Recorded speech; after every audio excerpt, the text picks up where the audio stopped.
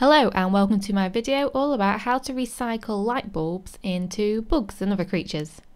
I'm going to be showing you how to make this creature, which is a kind of spider, and then I'm going to be showing you how to make a small insect-like bug. You can of course come up with an entirely new and different bug design completely by yourself, because this craft of course is all about creativity and just having fun. The materials and tools you'll need to do this are shown here. The wire I'm going to use is aluminium craft wire with a black coating. I'm going to use wire that is 1.5mm in diameter and 1mm in diameter. I'm also going to use some wire pliers. You can buy some jewellery making pliers, or you can use any pliers that you have lying around that can be used to shape the wire. Because I'm using aluminium craft wire, it's extremely easy to bend and sculpt. You can even shape it easily with your hands. You'll also need some wire cutters, and of course the light bulbs. I have used some what are called filament or Edison light bulbs, which have an interesting filament design in the centre. I have also seen transparent or opaque Christmas light bulbs used to great effect.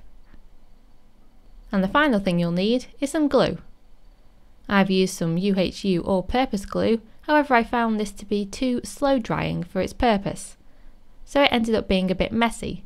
The best thing you can use is a clear drying contact adhesive, because then it dries immediately. What you want is an instant dry superglue.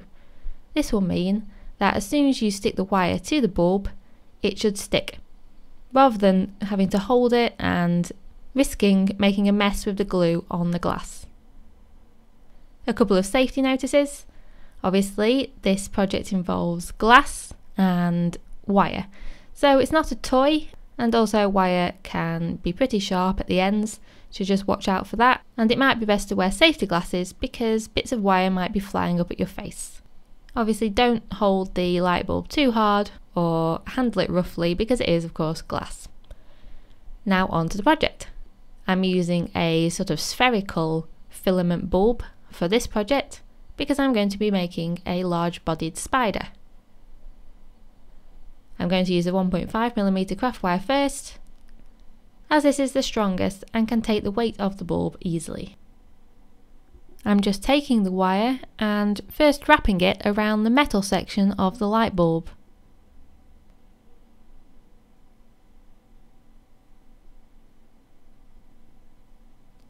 I want it so the wire goes all of the way around this metal section, and then on each side is enough length of wire to form each leg. So the longer you want the legs, the longer the wire has to be. My piece of wire was about 25cm long, I don't think any longer than that, and I made sure that it was the middle section of the wire that was wrapped around the metal section of the light bulb.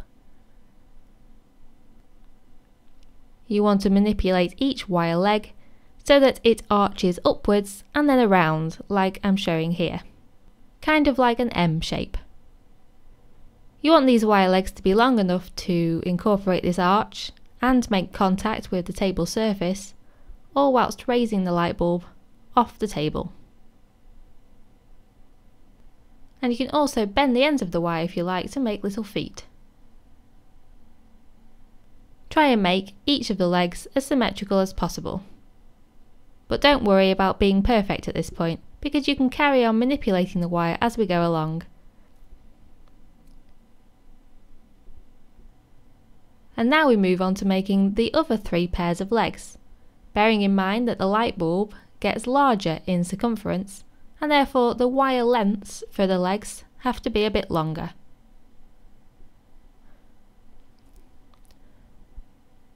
So decide where you want the next pair of wire legs and wrap the wire around this part of the light bulb. Once you've got that circle shape in the centre, do exactly the same as with the first pair of legs and make them into arch shapes.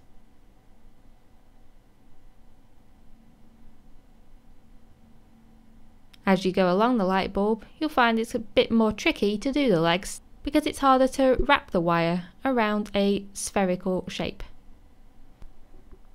I then made 2 errors. The first was I decided to glue the first 2 pairs of legs onto the light bulb now instead of waiting to the end to glue all 4 pairs onto the light bulb together. And the second mistake was that I put the glue onto the wire before I had placed the wire onto the light bulb. This meant that glue ended up on the light bulb where I didn't want it to be, and it looked a bit messy. So what I would do next time is place the wire in the position I want it and then apply the instant super glue between the wire and the light bulb. This way you're not moving the wire around with the glue on it. You then simply wait for the glue to dry. The next step is to make the spiral feet. I've already done 3 of the feet and now I'm going to do the final one. I simply take the end of the wire and wrap it around the round tip on my pliers.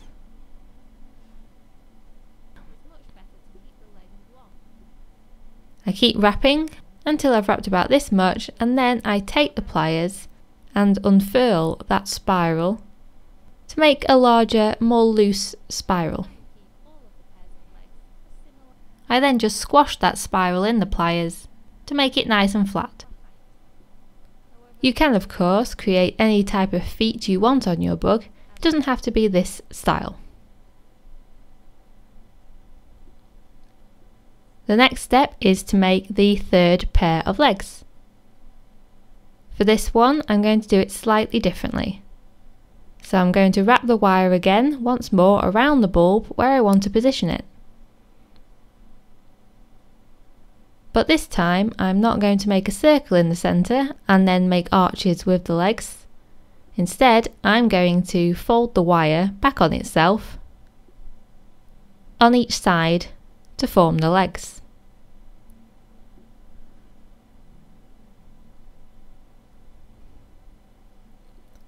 Therefore, the light bulb will more be sitting into the wire rather than being wrapped in it.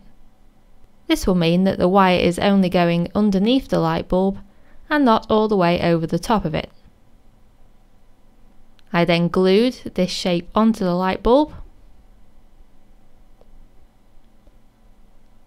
and left it to dry. For the 4th pair of legs, I did the same technique by wrapping the wire length around the light bulb and then bending the wire back on itself on each side to make the legs. However, I position the underside of this wire length in the same place as the 3rd pair of legs. So on the underside, the 3rd and 4th pairs of legs sit next to each other. All you have to then do is angle that 4th pair of legs away from the 3rd. This will mean that the 4th pair of legs will be angled backwards from the light bulb, rather than straight off to the sides like the others. Once you've done that, you can glue the 4th pair of legs in place. With the 3rd and 4th pairs of legs in particular, it's important that you use enough wire. Because these pieces of wire are wrapping around the larger diameter of light bulb, they will need to be a bit longer. In all instances, it's better to overestimate the wire you're going to need. The next step that I took was to use the 1mm wire to wrap it all the way around the body of this spider creature. So I took one end of the 1mm wire, straightened it out between my fingertips, put the end under the metal part of the light bulb, and then started wrapping all around the metal part. Once I was happy with that bit, I moved over the 1st pair of legs and carried on wrapping, and then moved over the 2nd pair of legs and carried on wrapping, and finally I did a little bit of wrapping on the large spherical part of the light bulb. However, because I liked the look of the light bulb and especially the filament inside, I wanted to make sure this was still on display, so I left big gaps between the wire at the back. You then cut that wire to size so that the end is underneath the bug. and then you glue that end into place.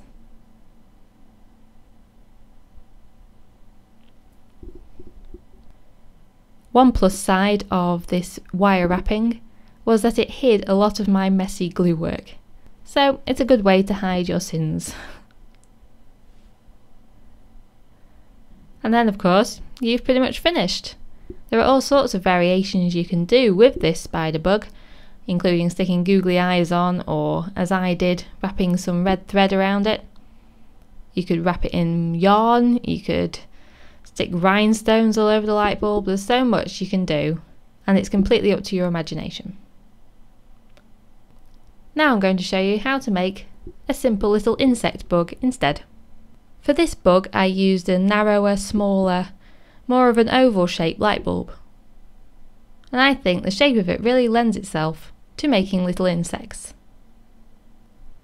I'm only going to be using the 1.5mm wire for this, and not very much of it either, so this is a really quick, cheap and easy make. The first thing I'm going to do is straighten out the wire between my fingertips, and then I'm going to wrap the wire around the metal part of the light bulb. I simply wrap the wire all of the way around the metal section to leave one length of wire on each side.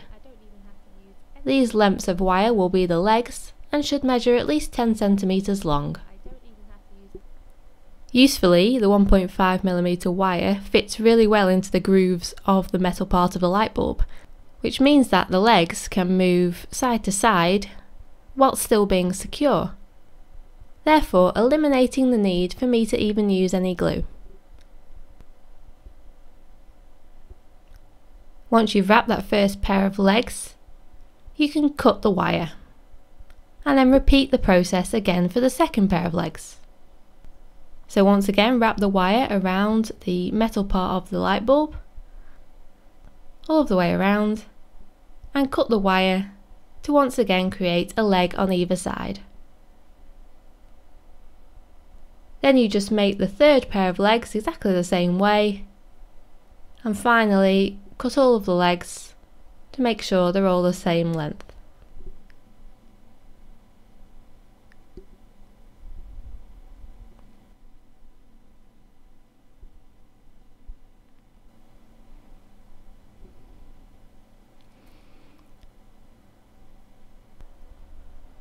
The only thing left to do now is to shape the wire legs and add loops onto the end of the legs for feet.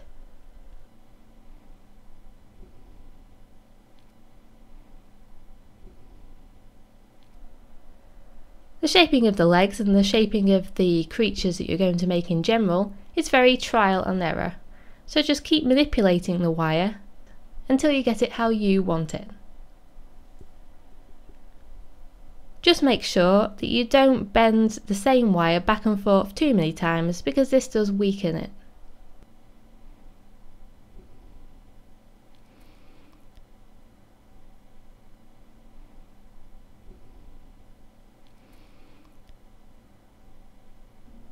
I make loops on the ends of the legs using my pliers.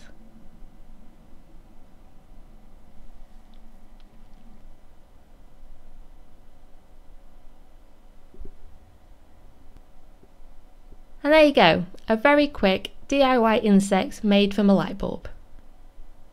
I really hope you experiment with this idea and this craft and really have fun with it. There are endless possibilities for this type of craft because it's only limited by your imagination. There is so much scope to add all kinds of materials. You could paint the light bulbs, you could use different coloured craft wire, you could add fabrics, you could use collage, you could add googly eyes. If you're skilled with wire work, then you can incorporate spirals and all kinds of patterns. All sorts. There are so many ways to make these creatures all your own and completely unique. I really hope that you give this craft a go, and thanks very much for watching. If you would like to see another tutorial on this subject, then I have a free lesson over on Skillshare which shows you how to make a bug with beaded wings, and I will provide a link to that tutorial below.